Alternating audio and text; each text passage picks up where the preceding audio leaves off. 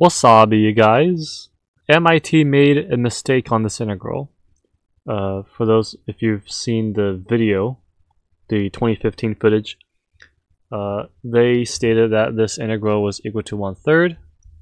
However, that is not true. They made a mistake on this integral. And in fact, this integral is not even elementary.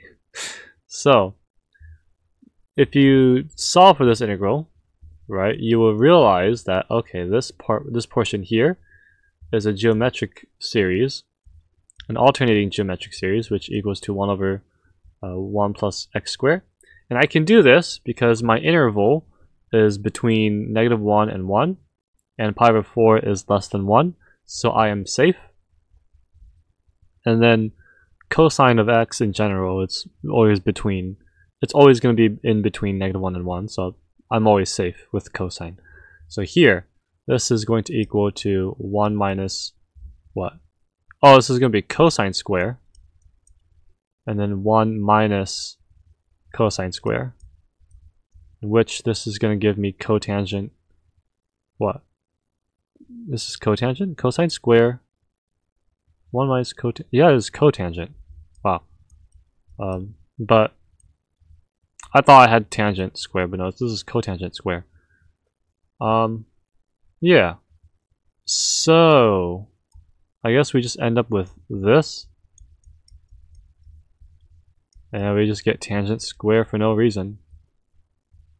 Yeah, this is not elementary. You cannot compute this. So, I think they made a mistake thinking that it was what? What they thought. What they thought. Not thought. Thought. What they thought.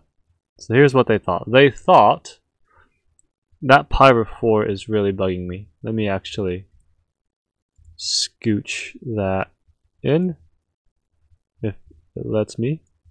Okay, so if pi over 4, and we have 1 plus this, and then we have like the inverse tangent square. I think this is what they meant, or something like that. And then it's like, oh, well, this is going to be equal to, from 0 to 1, d of u square. What? That's not right either. That diverges. I think they meant to go like, they probably miscalculated and did this. No, I don't think it was inverse cotangent. Was it inverse cotangent? I guess they just thought it was this. I don't know how the hell they missed this, but yeah, my only thought is they did this, and then here you get u squared, and this, now this is equal to 1/3, right? I don't know how the heck they thought this equals to this.